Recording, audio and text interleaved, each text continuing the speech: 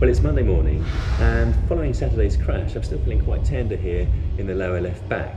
Therefore, I'm going to take out the deadlifts and instead replace those with single leg Romanian deadlifts with a kettlebell. And clearly with a single leg work, I'm going to be using a hell of a lot less weight than for the conventional deadlift, and that means I'm going to be placing much less stress on the back. However, the great thing about the single leg movements is that they'll help me develop nice even power through each leg, which will hopefully translate to even power through the pedals on the cycling. And a single leg work also helps build the stabilising muscles in each leg as well. And that's also quite beneficial to general athletic performance. And I'm going to complement that with the safety bar squat. But once again, I'm going to be very careful in terms of the weight I use to ensure that throughout the movement I'm maintaining really good form, i.e. a nice upright position, straight back, knees out over the toes, and noting the weakness here in the lower left back, avoiding any small slight tendency to twist the torso on the way up in the movement. Well, overall that was a pretty solid strength training session. It was an all-body training session, and notwithstanding that I was feeling a little bit tender in the lower back, I think it is just musculature, because overall, you know, the single leg Romanian deadlifts are pretty good. I actually went up in weight a little bit for the paused safety bar squats, probably because I hadn't preceded it with the really heavy conventional deadlifts. And again, on the upper body session, where you saw the tail end of that, I progressed to 3 sets of 8 reps on the paused pull-up, which is harder than a chin-up, and a 1 rep max on the incline bench at 60 kilograms.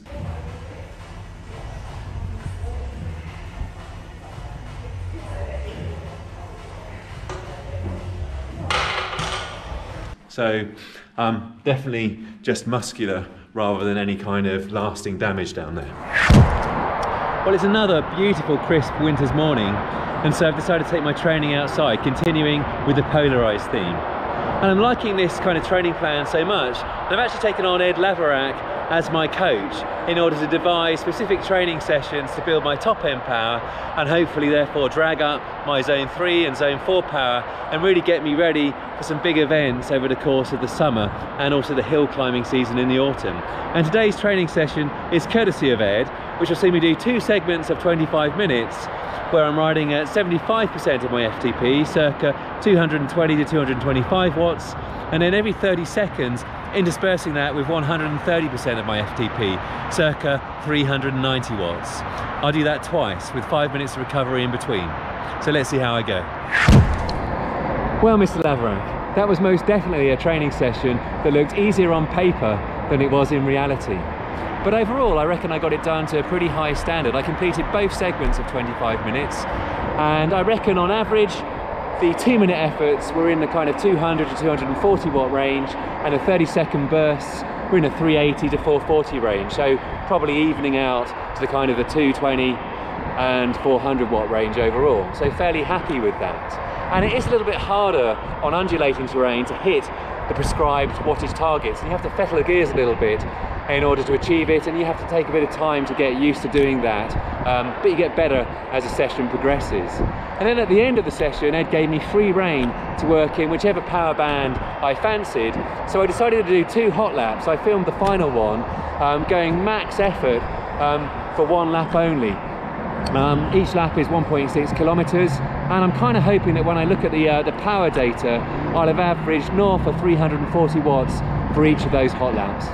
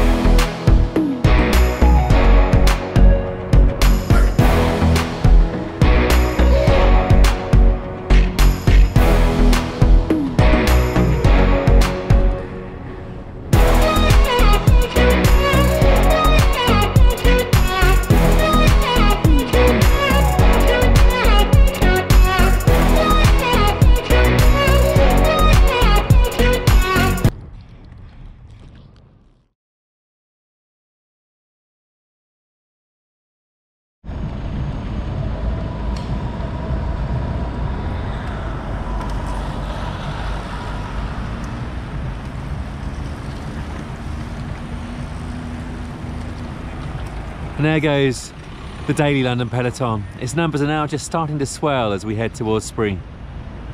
Welcome to Friday morning on Bike Racing Without Mercy. And this morning, Ed Laverack has prescribed for me another polarised training programme. It's 5 minutes of 30-30 into threshold, i.e. zone 4. The 30-second sprints are going to be at north of 400 watts, and the 30-second recoveries, I can go as low as 120 watts. And I'm aiming to sustain above 260 watts for the 5 minute at threshold. So it's 10 minutes block in total. I'm about 7 seconds away from the start of this. And we go now.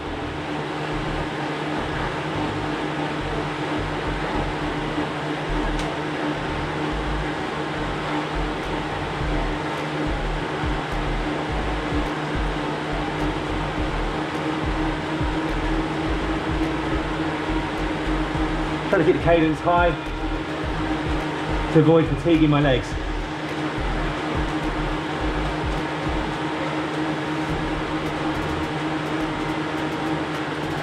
Seconds recovery, and Ed said this will be a good primer ahead of tomorrow's race, which once again sees me back at the Redbridge Cycling Centre, Hog Hill, in search of that elusive point to get me from Cat 4 up to Cat 3.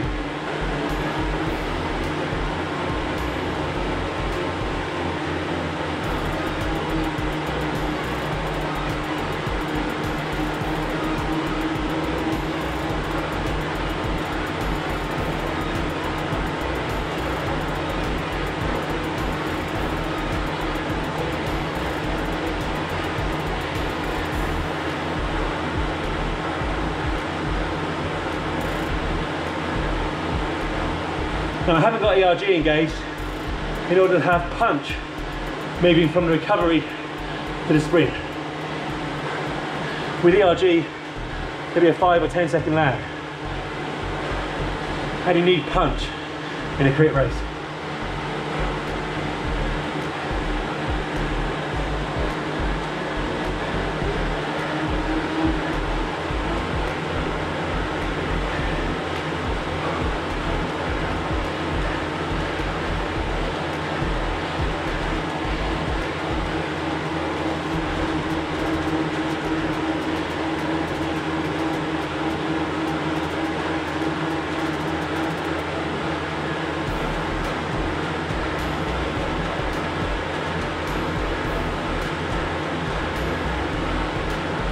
I'll be interested to see if this does prime me for tomorrow or fatigue me, because it's quite a hard session. I'm just having a 10-minute warm down in zone 1 and 2 in Watopia, and including the warm-up, that's going to take this cycling session to exactly 60 minutes. Super efficient. And that in turn has enabled me to squeeze in a 40-minute strength training session focused on the upper body in the gym ahead of doing this. And actually there, I hit a new 1 rep max on the steep incline bench press with a press of 62.5 kilograms versus my body weight of 65, so very happy with that. And as ever, because I'm training first thing in the morning and having eaten plenty of carbs yesterday, so my muscle stores are full of glycogen, I've done this training fasted on just the amino acids, caffeine and plenty of water in order to turn on the hormones of cortisol and adrenaline and start the process of converting body fat into energy, i.e. lipolysis. So inexplicably, I find myself back at Hog Hill for my 4th race here in 4 weekends in succession, hunting down enough points to get from Cat 4 to Cat 3. Fingers crossed, the level of nerves are high. Come on, Teddy.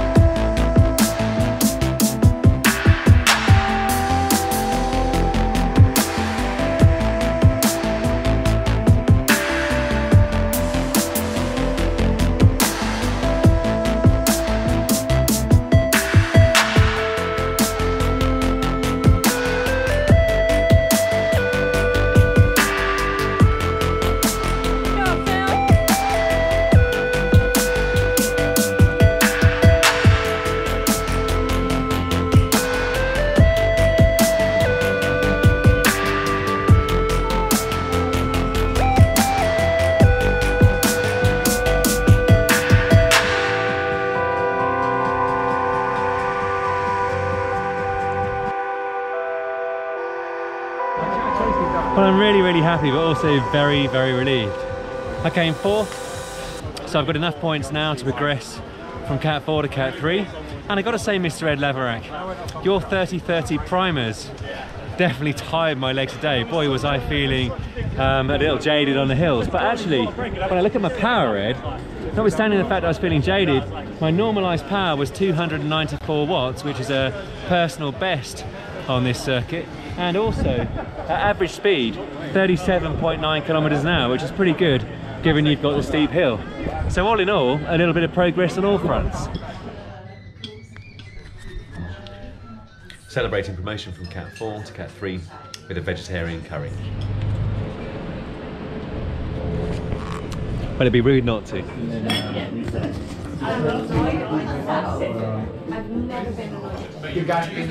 It's delicious. It's been aged in a clay pot.